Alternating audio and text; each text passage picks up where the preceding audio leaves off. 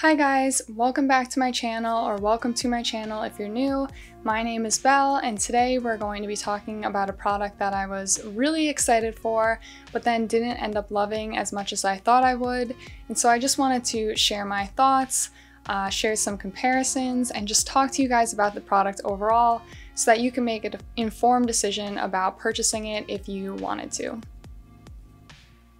So the product that I'm going to be talking to you about is the Supergoop Daily Dose Vitamin C plus SPF. So this is a Daily Dose Vitamin C plus SPF 40, which contains the power of vitamin C plus broad spectrum UV protection in a silky one-step serum for your healthiest and brightest complexion yet. It is the ultimate skin investment in just a few pumps. And this is again by Supergoop, and this is $46 on their website, or I think it's the same price, $46 US dollars on Sephora as well. And when I saw this on Sephora, I was very excited. I've heard nothing but good things about Supergoop and their light, easy to use sunscreen formula.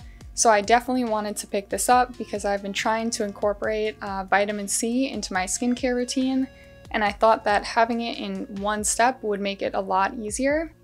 Now, I do think that this product is exactly what it claims to be, and I'm not trying to claim that it is not doing what it says it's supposed to do. It has an SPF 40 and it has vitamin C in an all-in-one serum-like formula. I definitely think that all of those things are true.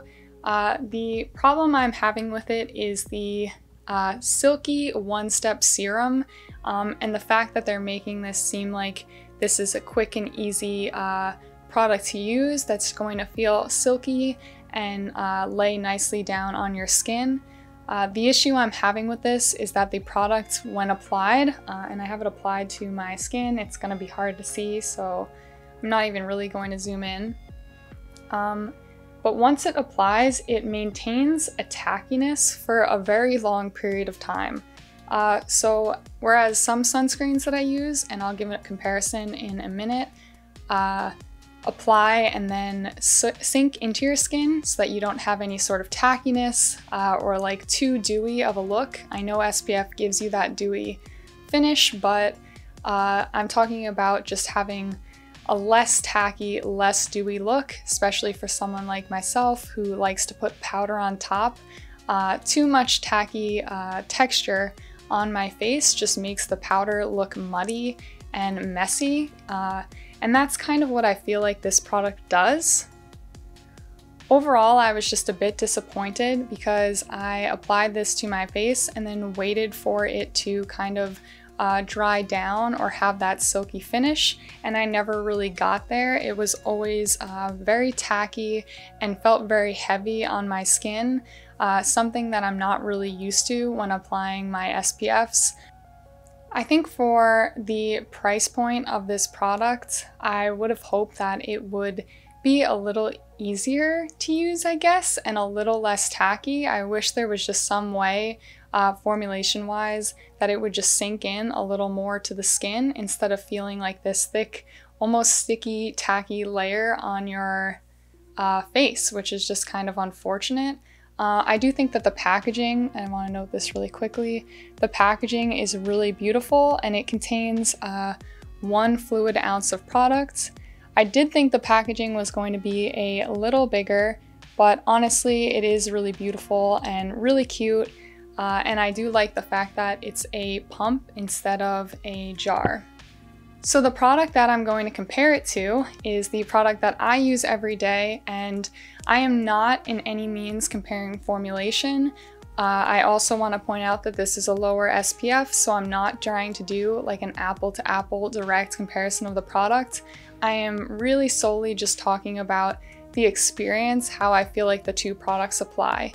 If you're interested in formulations or different sunscreens to use, I will link some skincare channels below, so definitely go and check those out if you're interested in that. I'm just purely talking about how it feels and how it wears on the face or on the skin. So the sunscreen that I wear every day, or have been wearing every day this past year, is the Neutrogena Hydro Boost City Gel. This is a water gel sunscreen in broad spectrum SPF 25, and it looks like this. For somebody who's interested. I will link all these products down below as well, or any product that I mention in this video will be linked down below. But essentially the reason why I like this sunscreen is when I put it on my face, it will kind of sink into the skin in maybe like a minute or so if you just give it maybe like 30 seconds, 60 seconds of time, and then you can apply your powder over it. Seeing as I don't wear foundation, I like to apply a powder, maybe like the Laura Mercier one, or I have some Maybelline powders that I really like that I will also link. If the sunscreen never sinks into your skin, then trying to apply the powder makes it feel really tacky and kind of gives a weird look, at least to my skin. And I always feel like I'm just having a bad skin day when I wear the Supergoop one, and I feel like it has to do with the tackiness of it and that texture, catching the powder in weird ways. So I just wanted to kind of make a video to talk about this. By no means am I saying that this is not a good product, and if it works for you, I am very happy because the product is super cute and I wanted it to work for me so bad, but I just don't think it is for me. I am trying to use this product because I don't like to waste anything.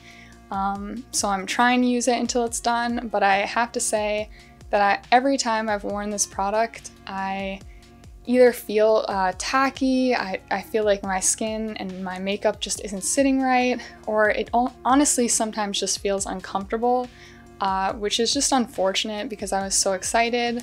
And I am going to probably try another Supergoop sunscreen down the line because I've heard nothing but good things about the brand and their lightweight sunscreen, so I'm assuming that it has something to do with the vitamin C that's causing this tackiness.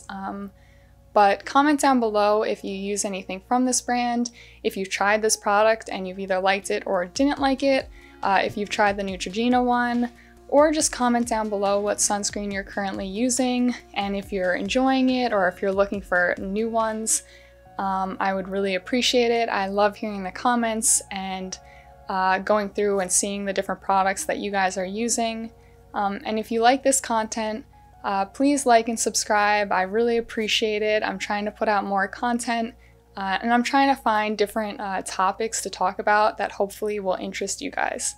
So thank you so much, guys, and I hope you have a great day or night or morning or whatever time it is for you. Thanks so much. Bye.